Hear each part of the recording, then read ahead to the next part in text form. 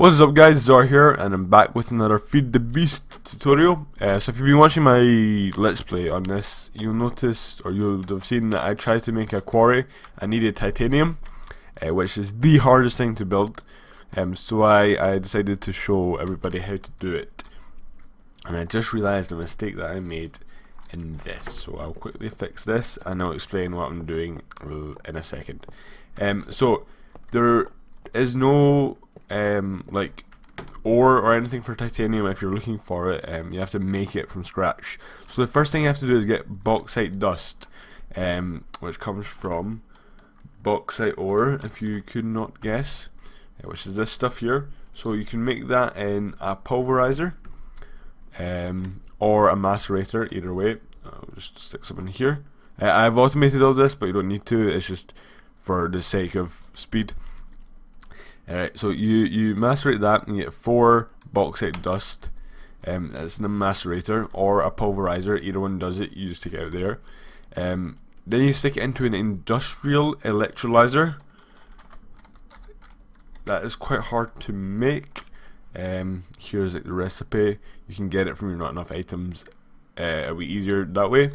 And you put your bauxite dust in with cells. So just these empty cells. Stick them in this bit here. It needs to be powered. This macerator needs transformer upgrades if you want to run it on medium voltage, which is what this runs on. Same as that. So I've got a medium voltage transformer there. So that we have to wait ages because it takes a long time. This is a very lengthy process. Again, this is all just for ease of like making it.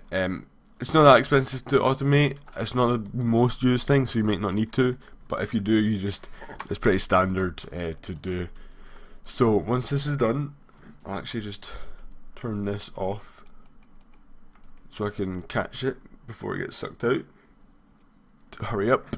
I think it's, you need 8 cells and I can't remember how much bauxite. I think it's 8 bauxite per like lot, so it's quite expensive, but bauxite has no real use. I've not found any use for it, and you get a lot of it quite quickly, so it's not that big of a deal.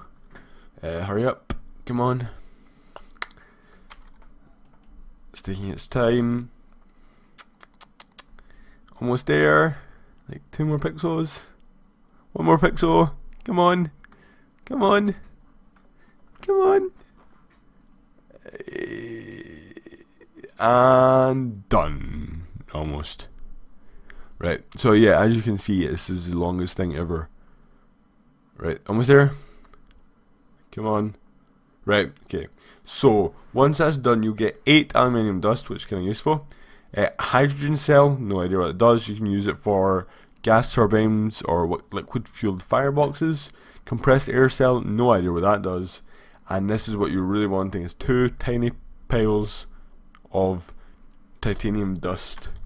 Now what you do with this is you set it up like this into a 4, like you do with any. So if you just take your tiny piles and go 1, 2, 3, 4, and you get this titanium dust.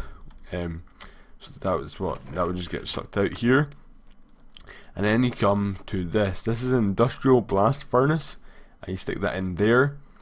Now the thing with the industrial blast furnace is I would actually make it for you is this thing. So what you need to do is grab the unit itself, which is built like this. Incredibly hard to build. Not hard. None of this stuff is that expensive.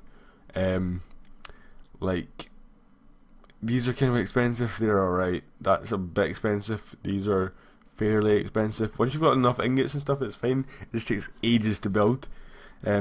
What you also have to do is you have to get standard machine casings. These are expensive. You need a certain amount of these. 9, 10, 11, 12, 13, 14, 15, 16, 17, 18, 19, 20, 21, 22, 23, 24 of the standard ones, and 9 of the reinforced ones. So those reinforced ones are built with steel and other stuff. You can use your Not Enough items. So what you have to do is with this in the middle, you go 1, 2, 3, and you build a 3x3 grid in the bottom. You build up to here, up to there, sorry, on each side, like so. Okay, so you got the two hollow bits in the middle hollow.